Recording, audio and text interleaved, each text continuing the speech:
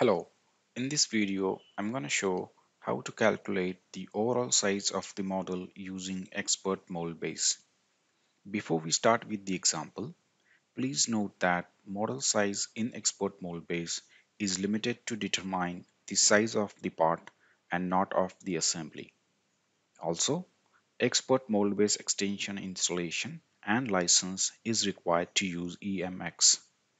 To get the overall size of the part, go to EMX part mode and select model size under EMX tools to get the overall size of the part.